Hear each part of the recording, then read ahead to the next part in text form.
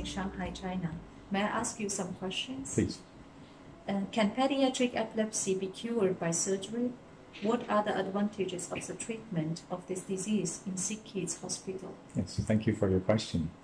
Very interesting now. Approximately 10 to 20% of children who have epilepsy are candidates for epilepsy surgery.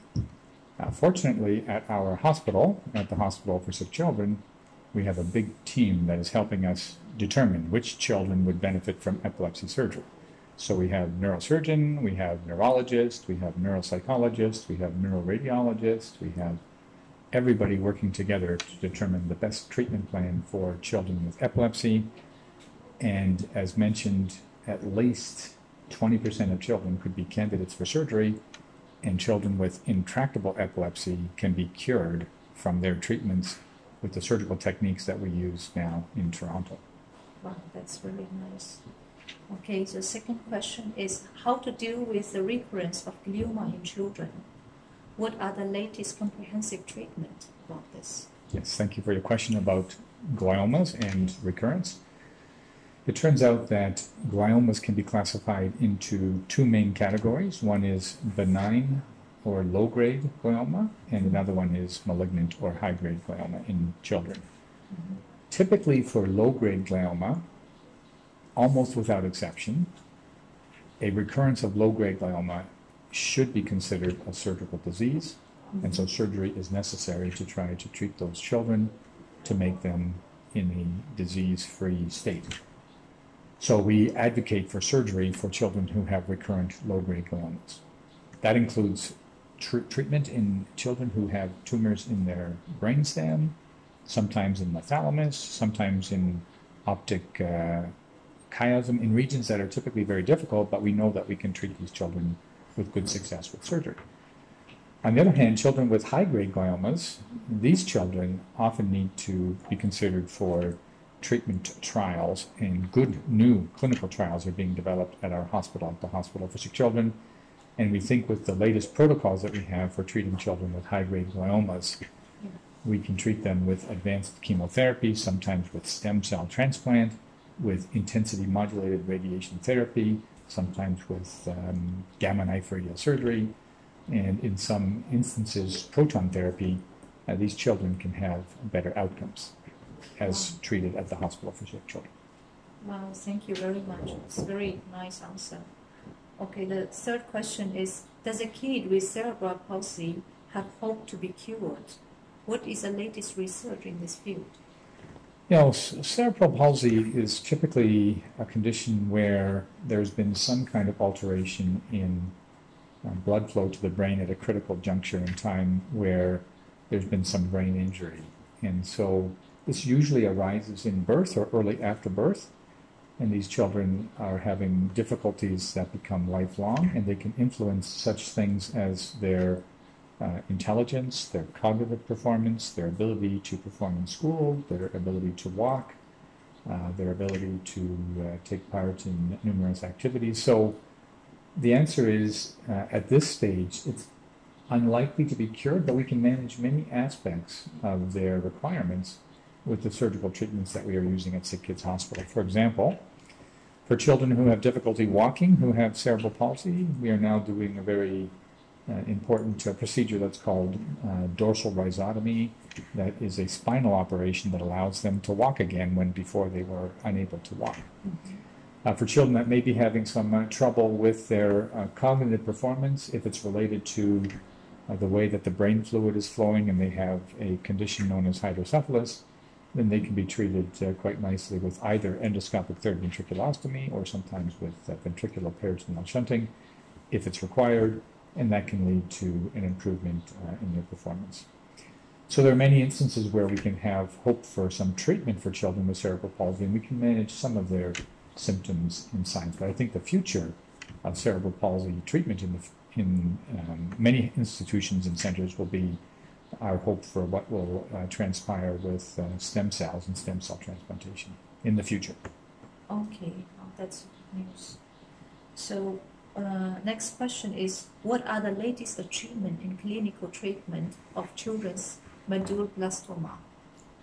Thank you for your question. Medulloblastoma is a malignant tumor in children, And until recently, we didn't have any good treatment strategies, but now, since at our institution we have identified that medulloblastoma is essentially a genetic disorder that is comprised of 4 separate cancer types, we can now segregate medulloblastoma into treatment based on these 4 molecular subtypes that can lead to a much better survival rate. So when a child presents with medulloblastoma, when we do our analysis of the tumor with the genetic techniques that we have, we can then perform a subtype analysis, and then that leads the child into a clinical treatment protocol that can help them do better than if we weren't able to subtype these children into those particular subgroups of therapy.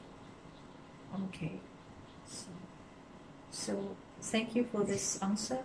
Next question is, what are the latest clinical trials on glioblastoma? Are gene therapy and vaccine therapy effective?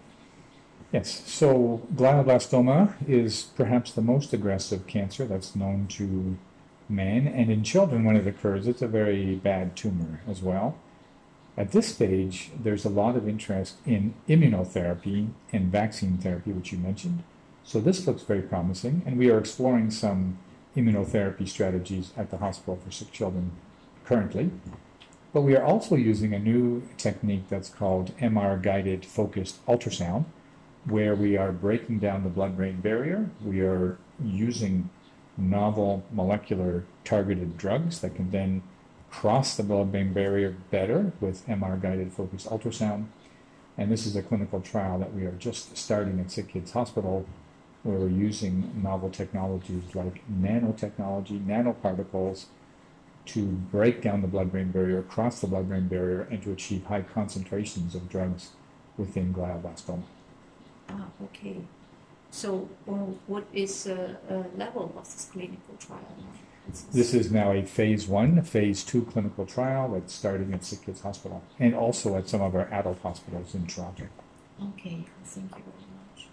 So next question is surgery feasible for diffuse potent glioma, short as DIPG, in children? What are the latest comprehensive treatment for this? Well, so thank you for your question. Unfortunately, diffuse intrinsic pontine glioma is the most malignant and most aggressive tumor that affects children. Despite our best efforts, still to this day, most children will die from their tumor within 1 or 2 years. So typically this tumor arises in children from ages 3 to age 7, so very young children. And there's no good surgery that can be applied to these children because the tumor occurs in a critical location in the brainstem. Nowadays, however, what we're recommending is biopsy for many of these children, and then taking a biopsy from the tumor to the laboratory, performing high-level molecular analyses, and then these molecular analyses are being used to subtype children with diffuse intrinsic pontine glioma essentially into 3 major groups, and depending on which group they lie in, they will either have short-term, intermediate-term, or long-term potential survival. But more importantly, what we're finding out is that we have a number of molecular targets that are being found for children with diffuse intrinsic pontine glioma that then we can use very targeted drug therapy to treat those subtypes of diffuse intrinsic pontine glioma, hopefully to get a longer, more durable response.